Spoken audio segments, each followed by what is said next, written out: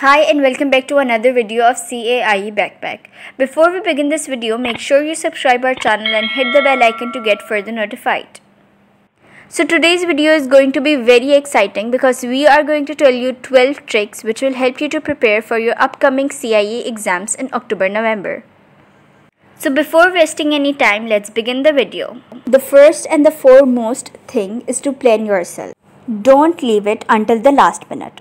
While some students do seem to thrive on the last minute, it's widely accepted for most of us that it is not the best way to approach for an exam.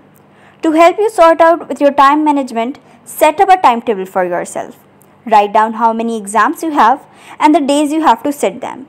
Then organize your studies accordingly. You may want to give some exams more study time than others, so find a balance that you are most comfortable with. The second tip is to organize your study table. Make sure you have enough space to spread your textbooks and notes out. Have you got enough lights? Is your chair comfortable? Are your computer games out of your sight? Try and get rid of all the distraction and make sure you feel as comfortable and able to focus as possible. For some people, this might also mean complete silence, but for others, a little background music also helps. The third and the scientific tip for you guys is to put a little bit of perfume, cologne, essential oil, body spray, body mist or scented lotion on you while you are studying. And then put the same scent on you while you are going to take your exam or quiz. The scent will trigger the memory you stored in your brain when you were studying. Try a scent that you don't have a lot of occasions with already. Calming scents like lavender may help you relax as well as recall the information immediately. Moving on to fourth tip. Practice an old exam, which means practicing past paper. One of the most effective ways to prepare for an exam is to practice taking past versions. This helps you to get used to of the formats of the question, and if you time yourself, you can also be good for practicing and making sure that you spend right amount of time on each section. The fifth tip is to explain your answer to others. Trust me, many of you will think it is a waste of time. But the parents and little brothers and sisters don't have to be annoying around exam time. Use them to your advantage. Explain an answer to a question to them. This will help you to get it clear in your head and also to highlight the areas where you need more work. Number 6 technique is to study when sleepy.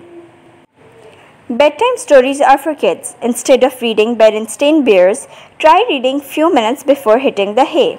During sleep, your brain strengthens new memories and put them into long-term storage. So there is a good chance you will remember whatever you revived just before dozing off. Just try not to bring work into your actual bed, since the distraction can make it harder to get a good night's sleep.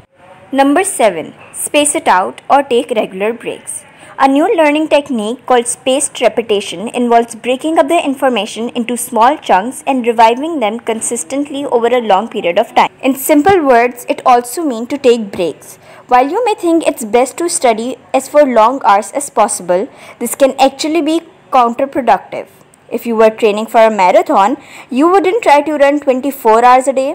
Likewise, studies have shown that for long-term retention of knowledge, taking regular breaks really helps. Moving on to number 8. Shout it out. The dual action of seeing and hearing the information at the same time helps seals it in your memory. So shout those notes out loud. We just can't guarantee you that you won't be thrown out of the library. The 9th tip is to walk backward. It might sound strange, but a backward walk is hitting your brain's rewind button. In one study, people who walked backward were able to remember a video they had watched than those who walked forward or stood still. This theory is called the mnemonic time travel effect. Another most important trick is to learn what works. Some people are early birds. Some are nighty owls. Some prefer to study with pal. Others need complete and total silence. Experiment to find out which method is most effective to you and then stick with it. The second last tip for you is to make studying fun. If you need a little motivation to read book or lengthy passages, try a candy trial effect. Place a bite-sized piece of a candy such as M&Ms, Skittles, Junior Mints, gummy bears beside every paragraph on the page. Once you finish reading each paragraph, reward yourself by eating that piece of a candy. Last but not the least, practice. It's actually a surprising fact that taking a test can actually be more beneficial to learning than spending the same amount of time studying. We just don't need to learn a task in order to perform it well. We need to overlearn it. Thank you for watching our video. If you find it helpful, press the like button, subscribe to our channel and comment down the next video you want to see.